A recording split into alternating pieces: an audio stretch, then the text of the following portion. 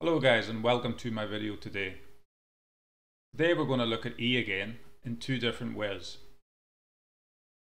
In another video we looked at the Taylor series for E, which was E equals the sum to infinity, n equals 0 to infinity of 1 over n factorial. And now we will look at another formulation and prove that they are equal. The following formulation is used in compound interest. E is also equal to the following limit. The limit, n tending to infinity of 1 plus 1 over n, all to the power of n. So that gives us two ways to write E. One as a sum of an infinite series, and one as a limit. We will now prove that they are both equal. We will show that the limit is equal to the sum of the Taylor series. So we want to show that the limit in blue is equal to the Taylor series in yellow.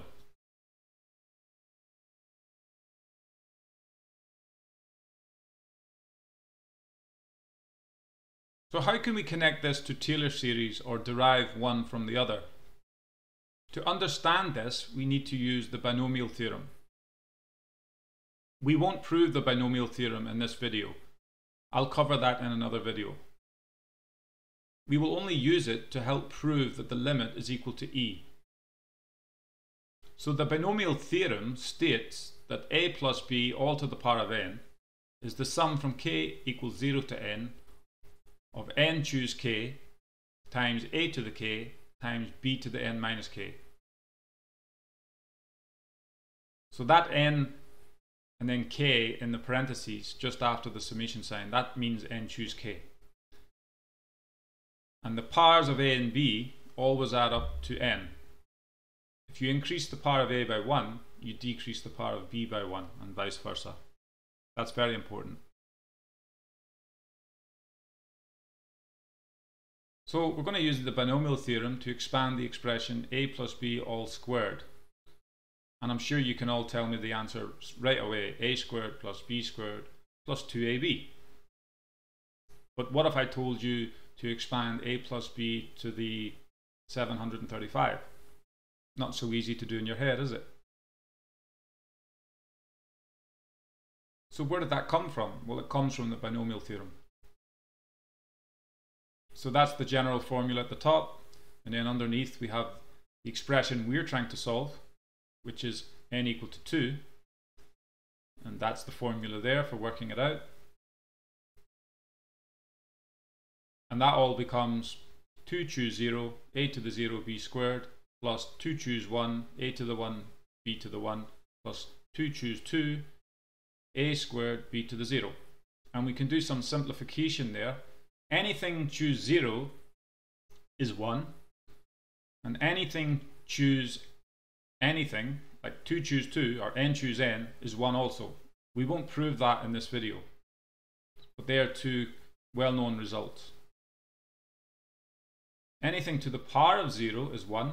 We won't prove that in this video. And anything to the power of 1 is just anything. So a to the 1 is a, b to the 1 is b. And you can quickly check that, and that all simplifies down to b squared plus 2ab plus a squared. We can interchange a and b. We don't lose any generality doing that.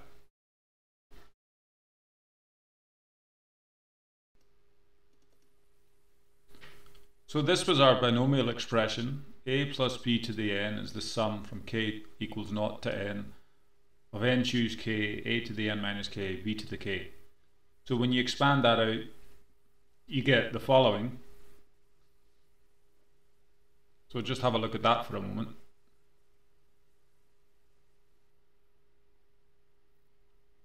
So now we need to define n choose k. N choose k is n factorial over k factorial times n minus k factorial. It's a well-known result. We're not going to prove it in this video. So the expression becomes, have a look at this for a moment. Now we can do some simplification here. Any 0 factorials, they're equal to 1. 1 factorials are equal to 1. any power to the 0 is equal to 1. So we can simplify all that down to the following. So that's equal to a to the n plus n factorial over n minus 1 factorial a to the n minus 1b plus all of that stuff, and then the last term is b to the n. Now that's kind of what we expected. If you have a plus b all to the n, then the two obvious terms in your expansion will be a to the n and b to the n.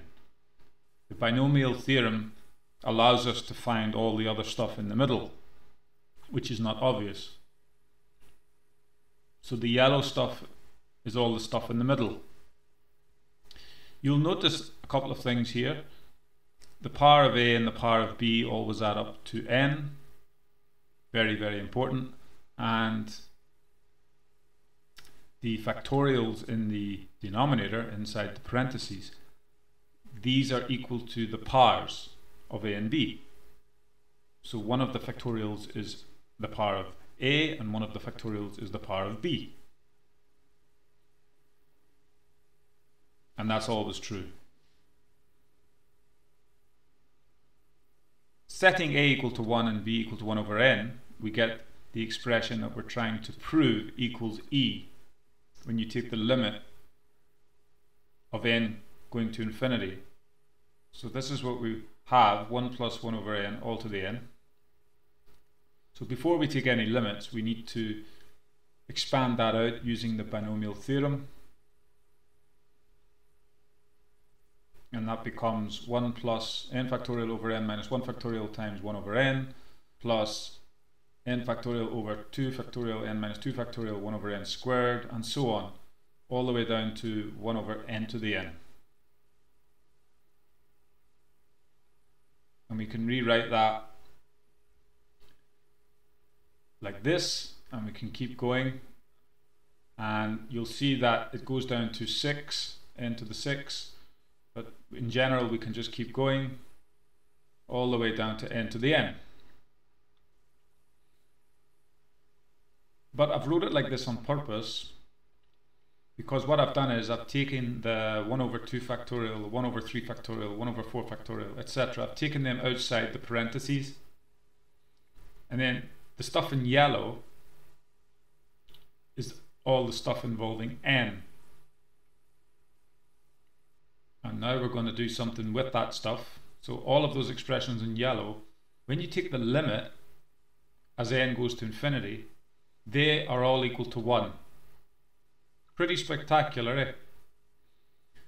So if they're all equal to 1 when you take the limit, then that just leaves you with 1 plus n times 1 over n, which is just 1 as well, plus 1 over 2 factorial, plus 1 over 3 factorial, plus 1 over 4 factorial, and so on.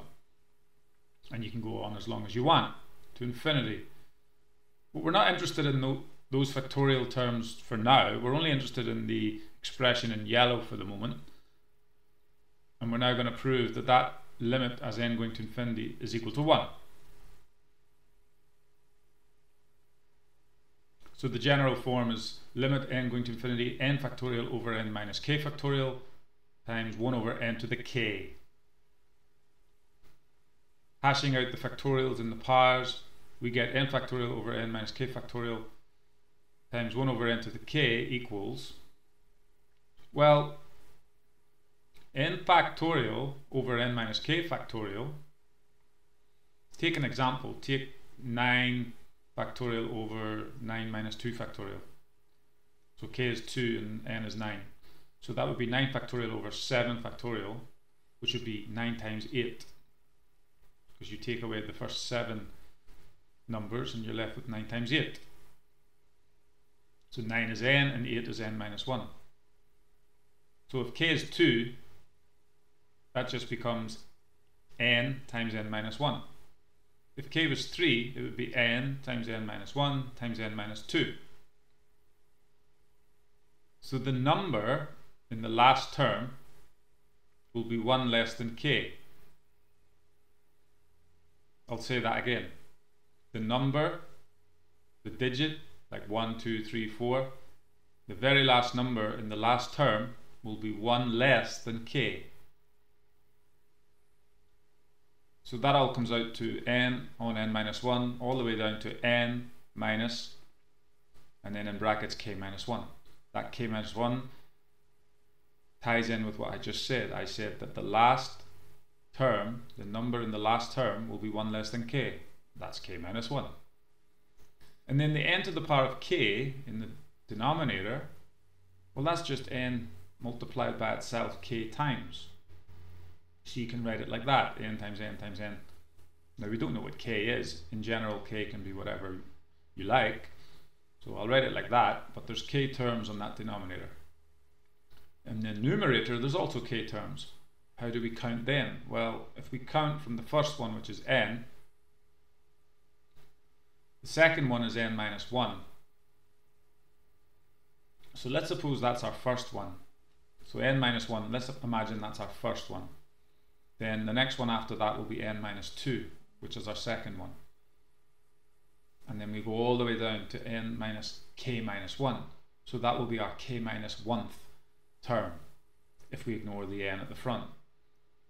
And now we'll add back in the n at the front to get k, because we've got k minus 1 terms after the n, add in the n, we've got k terms. So we've got k terms on the numerator divided by k terms on the denominator. So we can split them up into k fractions as follows. That's n over n times n minus 1 over n times all the way down to n minus k minus 1 in brackets over n. And then we can take limits. So it collapses to that because the first term is n over n, which is just 1. So now we actually have k minus 1 terms. And that's a product. So now we're going to look at that, and we're also going to take limits. So taking limits, we have the limit of n going to infinity of n minus 1 over n times dot dot dot times n minus k minus 1 in brackets over n. And then we can rewrite that as the limit n going to infinity 1 minus 1 over n. So n minus 1 over n is just 1 minus 1 over n. That's pretty obvious. You're dividing the numerator by n over n is 1, 1 over n is 1 over n. And that's all the way down to 1 minus k minus 1 over n. So we're multiplying all those little limits together, the 1 minus, etc. So the limit of 1 minus that stuff, which involves n on the denominator, there's k minus 1 of those. We're multiplying them all together, and we can summarize that in a nice succinct form. We can write it as the product, that symbol there, notation means product, of I equals 1 up to k minus 1 of 1 minus the limit as n going to infinity of I over n. Well, the limit as n going to infinity of I over n is 0 because I is fixed. I is just a constant. It's a number like 1, 2 or 3, whatever. And n is allowed to go off to infinity. So that thing there will go off to 0. So we basically have 1 minus 0 multiplied by itself k minus 1 times. And that's just obviously 1. So plugging all that back into the expansion we had earlier, we see that the limit of n going to infinity of 1 over k factorial n factorial over n minus k factorial 1 over n to the k, that's equal to 1 over k factorial, the limit n going to infinity of n factorial over n minus k factorial of 1 over n to the k. On the second line, I've taken the 1 over k factorial outside the limit because it doesn't involve n. And we've just showed that the limit on the second line to the right of 1 over k factorial, that limit is equal to 1. We just proved that there. So that means that whole thing is equal to 1 over k factorial. And then if you go back to the expression we had earlier, that means all of those yellow terms equal 1 in the limit. The limit n going to infinity, they all go to 1. and then you're just left with the 1 over 2 factorial, the 1 over 3 factorial, etc. That's basically what that there is saying. So the limit as n goes to infinity of 1 plus 1 over n to the n